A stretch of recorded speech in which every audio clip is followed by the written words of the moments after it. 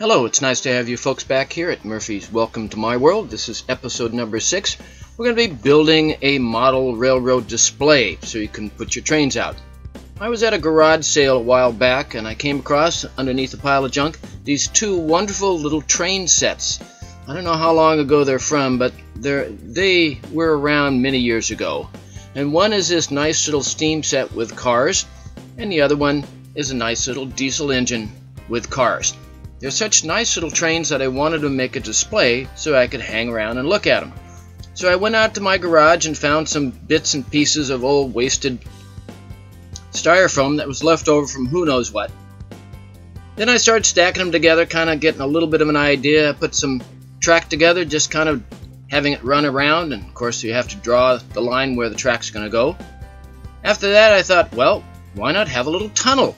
What's fun about this styrofoam is if you don't like it, who cares? You just glue another piece on or cut another hole. Now, talking about glue, the way that I find keeps this styrofoam together best is with a hot glue gun on the low setting. If you put glue on your styrofoam and it starts to melt, it's too hot. At this point I realized, well, maybe I want a little bit more to the hillside. So I dug around, got some more wasted pieces of styrofoam and glued them on.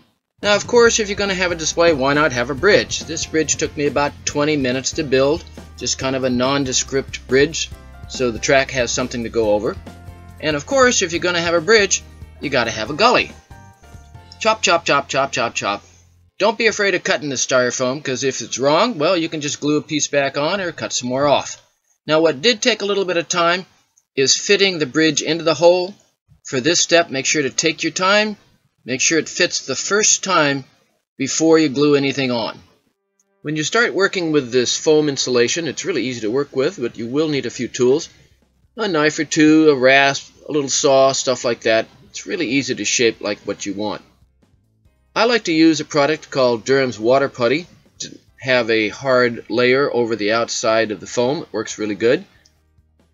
Now, to get the scenic detail to stick, I use Elmer's white glue, slop some glue on, put what you want on, and of course you got to have the riverbed done before you put the track in.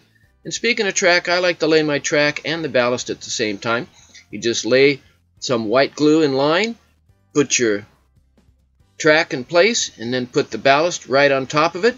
The hardest part is making sure that it's all flat and solid and waiting long enough for the glue to go off. Then of course, once the glue does dry, you just suck up the excess ballast and you put it back in the container for later. And I keep this vacuum cleaner just for scenic details, nothing else.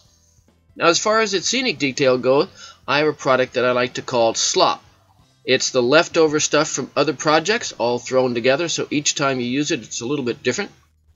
You take your white glue, you slop it all over the place, a liberal covering, and then you just put this scenic detail all over everywhere. Of course, once the glue sets up, what do? You suck it all up again and put it back in the slop drawer. Works really well. It's very inconsistent, which is the way I like it. Now comes the fun part, at least my personal favorite, adding all the extra details. I went through my treasure chest, mostly junk, but a few jewels, found whatever tidbits of leftover scenic stuff I had and starting to put it here and there. And then before you know it, you have a finished display. This is perfect to show off your favorite trains. Give it a try. It's easy, fast, simple, and my personal favorite, cheap. I love to make these things. Well, I hope you guys enjoyed episode number 6 of Murphy's Welcome in My World, building a display case for your trains. Have fun with your trains. Come back and see us anytime. Bye now, guys.